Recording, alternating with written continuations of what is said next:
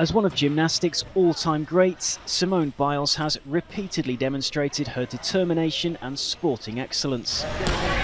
A different aspect of that strong character has been in evidence during these Olympics. First withdrawing in the early stages of the women's team final, and then pulling out of her next gold medal competition on Thursday. Biles instead choosing to prioritise her mental health.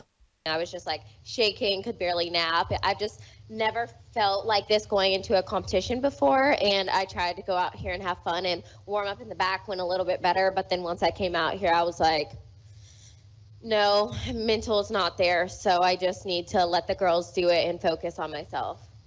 All athletes arriving at these delayed Olympics faced unique external pressures, from dealing with unprecedented levels of social media scrutiny to the fear of a positive COVID-19 test. Biles had also set herself the task of becoming the first female gymnast to win 5 gold medals at a single Games.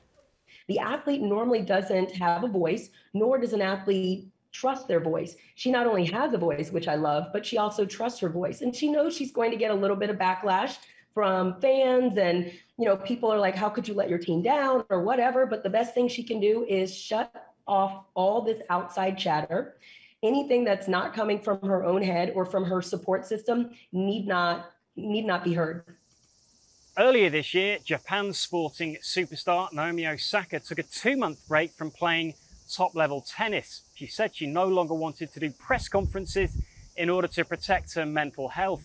She also admitted to having prolonged bouts of depression ever since winning her first Grand Slam title in 2018.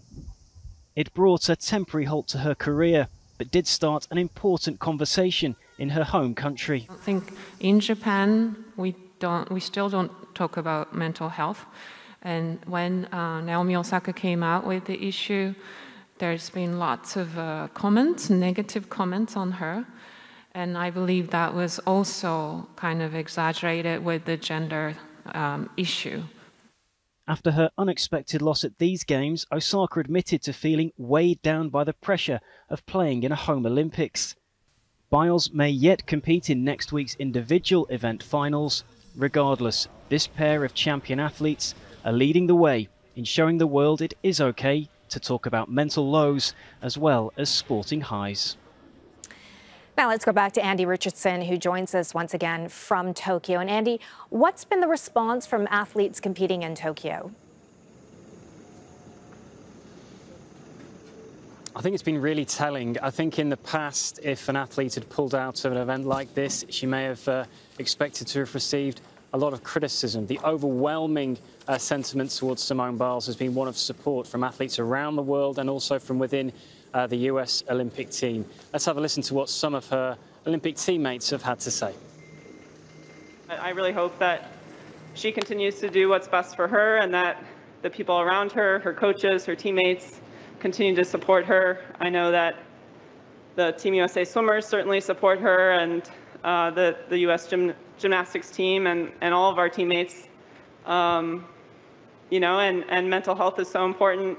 At the end of the day, so many little people understand the struggles of an elite athlete, let alone an athlete like Simone Biles, who's at the top of her training range, and she is the curve. She's literally her own bar, and I don't think people fail to recognize that she is also a human being.